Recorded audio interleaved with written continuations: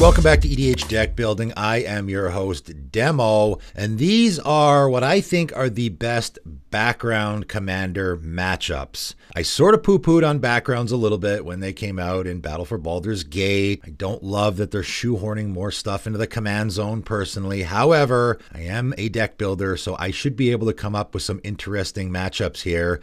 I actually got called out by one of my patrons on the Discord, and I think I deserved it because I was probably not putting in the effort to finding good matchups here that I should have, just because I wasn't the hugest fan of the mechanic. So I thought, you know what, I will go through, pull out a bunch of really great matchups to give some ideas to build some decks around these if you actually do like the background mechanic. And I'm going to try to not copy any, right? Obviously there are some that will work with several different commanders. I'm only going to use each background and each background commander once. And I'm going to start out with Alora, Merry Thief, and Haunted One. And the reason I'm doing that is because I think Alora Merry Thief is a really great Ninja Tribal commander if you're looking for another option that isn't Yuriko, which a lot of people probably wouldn't even consider to be a casual commander. Alora Merry Thief, if you have a black background, will make a really great Ninja Tribal commander, I think. 2 and a blue Halfling Rogue 3/2. Whenever you attack, up to 1 target attacking creature can't be blocked this turn.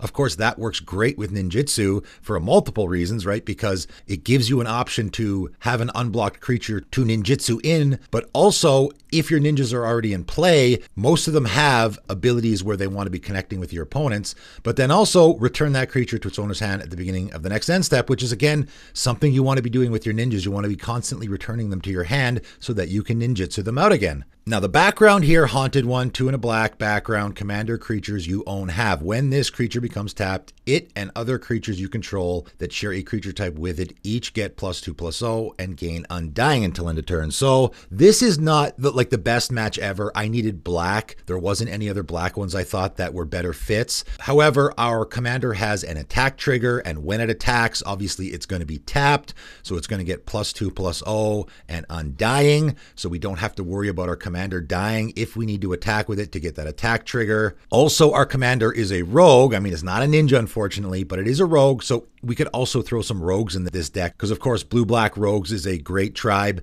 and also fits with the sort of unblockable theme because a lot of those rogues want to be getting in for damage as well. So you could also throw some rogues in here as an added bonus. Next up, we have Abdel Adrian, Goryan's Ward with Candlekeep Sage. So Abdel Adrian is 4 and a white human warrior 4/4. When it enters the battlefield, exile any number of other non-land permanents you control until it leaves the battlefield. Create a 1/1 white soldier creature token for each permanent exiled this way. This is a really powerful ability, and the reason I partnered it with Candlekeep Sage is because whenever this creature enters or leaves the battlefield, you get to draw a card, and we're going to want our commander to be leaving and entering the battlefield lots, right? Every time your commander ETBs, you're going to exile a bunch of stuff, get a bunch of soldier tokens until your commander leaves play again. So of course, we want to be blinking our commander. Every time we blink our commander, it will leave the battlefield. All that stuff that was exiled will come back. Then our commander will come back. We'll exile that stuff again or different stuff. And then of course, every time we're blinking our commander and it's ETBing, we'll get to draw a card. Whenever this creature enters or leaves the battlefield, draw a card. So if you blink your commander, you're going to get to draw 2 cards. And then you can just continually be blinking your commander over and over and over again and creating this giant army of soldiers, right? If you just think about a Yorion in this deck, you can just keep having the Yorion come back in, exile your commander, then your commander will come back, exile the Yorion, you're drawing cards, you're creating tokens. This seems like a really good matchup to me. Next up, we got Wilson, Refined Grizzly with Cult of the Absolute. And Wilson is obviously a fantastic Voltron commander, and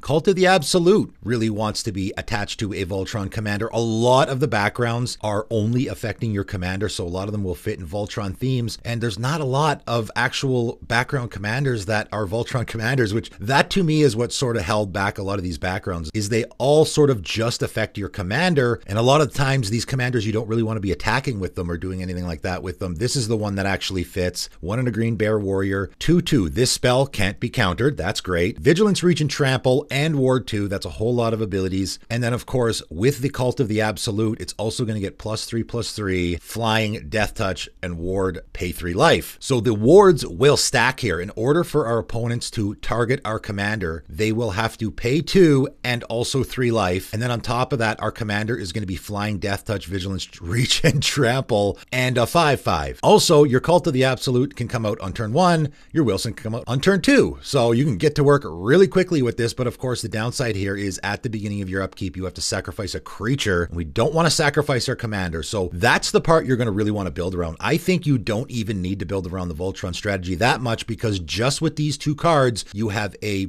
giant flying scary creature with a ton of abilities that your opponents are going to have a tough time dealing with. Most of the deck here, I think, would be like creating tokens or something, like throwing stuff into play, like an Awakening Zone, for example. Just give me that creature token that I can then sacrifice to my Cultist of the Absolute. So you would be in a bit of a sacrifice theme here, right? Black and green is really good at that. I think it's a really interesting match where you're sort of in a Voltron theme, but also a sacrifice theme. Next up, we have Gut, True Soul Zealot, and Agent of the Iron Throne. So Gut is 2 and a red Goblin Shaman 2/2. Whenever you attack, you may sacrifice another creature or an artifact. If you do, create a 4/1 black skeleton creature token with Menace that's tapped and attacking. And Agent of the Iron Throne is 2 and a black background. Commander creatures you own have whenever an artifact or a creature you control is put into a graveyard from the battlefield, each opponent loses 1 life. This is a card that can go in a ton of decks, by the way. This is one of those backgrounds that I think is going to go in the 99 of a lot of decks, because any deck that's sacrificing artifacts or creatures is going to want it. This includes treasure tokens, right, guys? So this is going to go in a lot of decks, I think. Rakdos Colors, I think, is good here in this sort of sacrifice theme, whether it be creature or artifact. And of course, whenever we attack, whether it be with our commander or something else, we sacrifice an artifact. That will trigger our Agent of the Iron Throne. Each opponent will lose 1 life. And then we get that skeleton token, which also, if it happens to die, I mean, it's only a 4/1. It has Menace, so our opponents will have to double block if they want to kill it. But if it dies, that's okay too. We're going to drain some more life. So I think this is a really good matchup here. Next up, we have Barocus Party Leader with Folk Hero. And I think a lot of people have figured this one out already. Barocus is a 3 and a black Orc 2/4, but it is also a Cleric, Rogue, Warrior, and Wizard for fulfilling that party mechanic, obviously. That's where you want to go with this. Whenever Barocus attacks,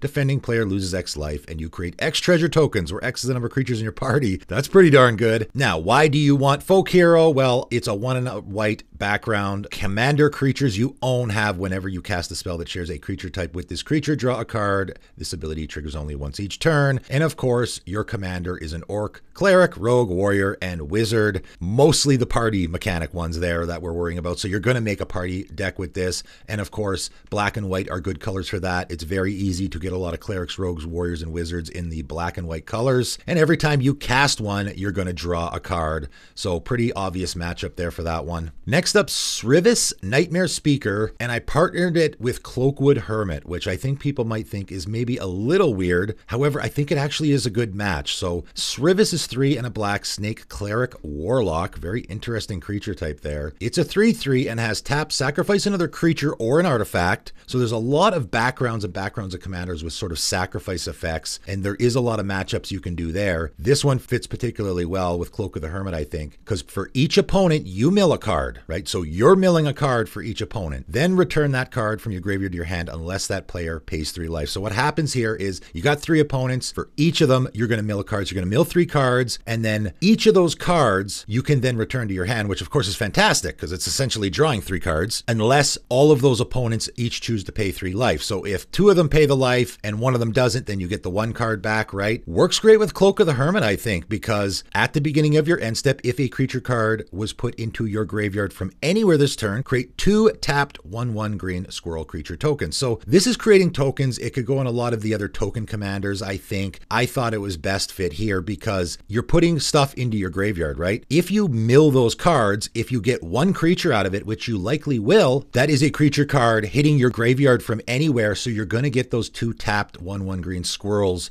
at your end step. And of course, you can use those as sack fodder for your commander's ability, right? So you can just rinse and repeat with this ability over and over and over again. If you have some untappers here, because you're getting 2 of those tokens, you can very easily have an untapper like a 1,000-year elixir and do this 2 times per turn. And you're really either going to be filling your hand with those cards that you're milling or draining your opponents for a whole ton of life. I think this is a really great matchup. So next up, we got Halsin Emerald Archdruid, and there are a couple token commanders here and a couple token backgrounds. I tried not to double up. I wanted to match up the ones that I thought worked best, and I matched up Halsin with Inspiring Leader because you're just going to be in a really sort of stompy beater theme here, right? 3 and a green elf druid 2/4. Pay 1 until end of turn. Target token you control becomes a green bear creature with base power and toughness 4/4 in addition to its other colors and types. And of course, Inspiring Leader, 2 and a white background. Commander creatures you own have creature tokens you control get +2/+2. So of course, now we can turn any token we control into a 6/6 bear. That's pretty incredible. Doesn't even have to be a creature token. We can turn a clue or a food token into a 6/6 bear. That is terrifying. Only 1 mana, so we got 4 food tokens kicking around. We can turn for only 4 mana, all of them into 6/6 creatures. So I know you're probably going to be in a smash face theme with Halsin anyway, so I thought Inspiring Leader was the best match with him. With Jalhira, Friend of the Forest, I went with Feywild Visitor, right? And I thought,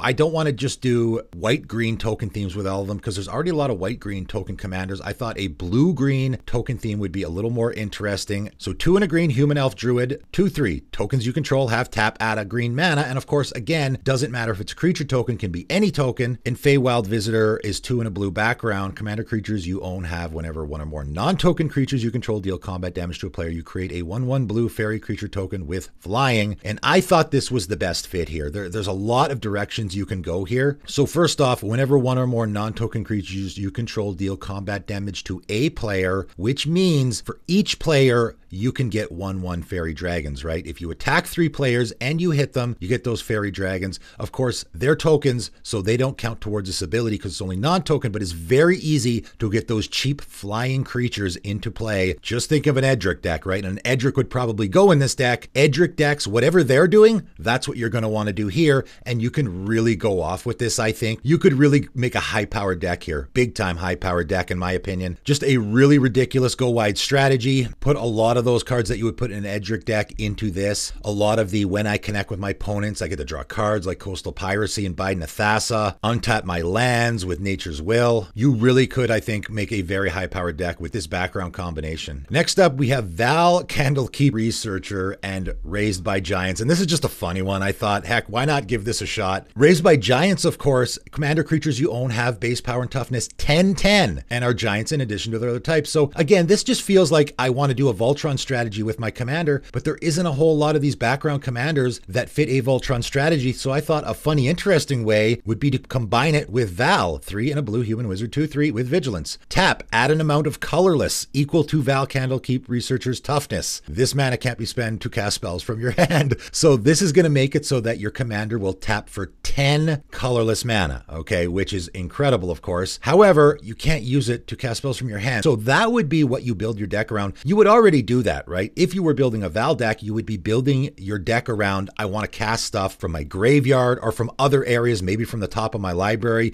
You could use a future sight here or anything that allows you to cast stuff from the top of your library. There are lots of effects like that in Simic Colors. And then just I tap to add 10 mana. You know, if you have that future sight, you can cast something off the top of your library, just use some of the colorless mana that you just added, and then you can keep going, right? You can keep casting stuff off the top of your library with the colorless mana that you just added. And of course, you can do untapping. There's a lot of shenanigans you can get into here as well. So I thought that would be a fun, interesting combination. All right, I got Durnan of the Yawning Portal with Passionate Archaeologist. And Durnan is one that a lot of people weren't excited about because it is fairly specific in what it's doing. 3 and a green, a human warrior, 3/3. When Durnan attacks, look at the top 4 cards of your library. Now, if you just stop right there, what that means is our commander has to attack, right? It has to be whenever Durnan attacks. So you would have to build around that part, right? And that's part of the reason why this commander, I think, is, people aren't so excited because he's just a vanilla 3/3. So you got to have to attack with him, have him not die. You're going to look at the top 4 cards of your library. You may exile a creature card from among them. Put the rest on the bottom of your library in any order. For as long as that card remains exiled, you may cast it. That spell has Undaunted. So I like the wording there of for as long as that card remains exiled. So that means your commander does not even have to be in play, right? You can just get a bunch of triggers off your commander. And then if it dies, you have 4 or 5 cards in exile. They're creatures.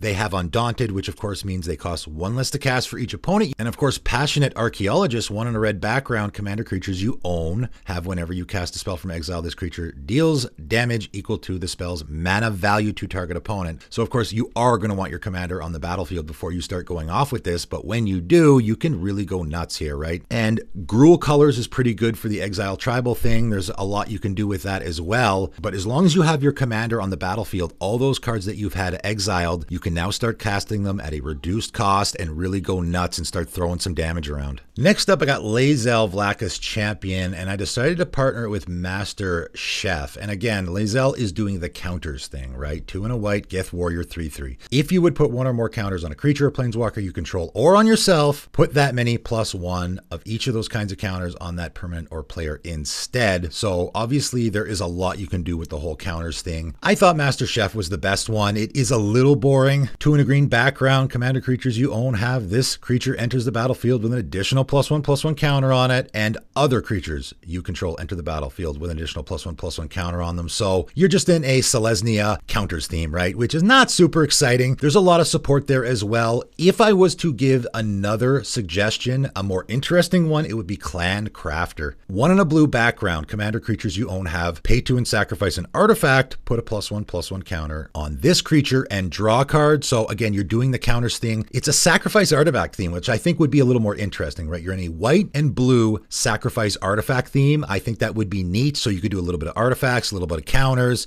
You're drawing cards. You're only putting the counters on your commander though, which is not as great. I actually like Clan Crafter even better with Lulu Loyal Holyphant, 3 and a white Elephant Angel 3/2 with flying. At the beginning of your end step, if a permanent you controlled left the battlefield this turn, put a +1/+1 counter on each tapped creature you control, then untap them. So a lot you can do here. Again, I thought Clan Crafter was the best fit because you're going to sacrifice an artifact. So that is a permanent you control leaving the battlefield. It's also doing the +1/+1 counter thing. So you can do a whole bunch of that as well. You're in a white-blue sacrifice artifact theme, which is pretty interesting. A really fringe way you could go with this is modular, because there are artifacts that you want to be sacrificing that are also dealing with the +1/+1 counter thing. So that's kind of an interesting way. Because Lulu is untapping creatures, there's also some stuff you can do there, right? This is probably the one that is the most open-ended, because you have permanents leaving the battlefield, you have +1/+1 counters, and you're untapping your creatures. So there's a lot you can do there. I will also throw out the suggestion of Guild Artisan with Lulu. 1 in a red background, commander creatures you own have when this creature attacks a player, if no opponent has more life than that player, you create 2 treasure tokens. So your commander has flying. That's really important. It's going to be really easy for you to get in for damage. You don't have to do damage, you just have to attack, but of course you don't want your commander to die. So you attack the player that has the most life, not including you though, only your opponents, right? So you look at your opponents, whoever has the most life out of your opponents, doesn't matter if you have the most life, you're not included in this equation. Just look at your opponents, whichever one has the most life, you attack them, you get 2 treasure tokens, and of course you can just sack those treasure tokens to cast something on your second main phase, and that will be a permanent you control leaving the battlefield, so that will trigger your commander. So it's just very easy with this combination to get the trigger on your commander, and then the rest of the deck you can just do, okay, well I'm going to put creatures in here that I want to be putting counters on, creatures that I want to be untapping, all that good stuff, right? So that's a very interesting matchup as well. So there you go. I know I was a little hard on the backgrounds, but there's some suggestions for you guys to make some interesting background commander decks. Let me know what matchups you guys are trying in the comments below, but that is it for today, and thanks for tuning in.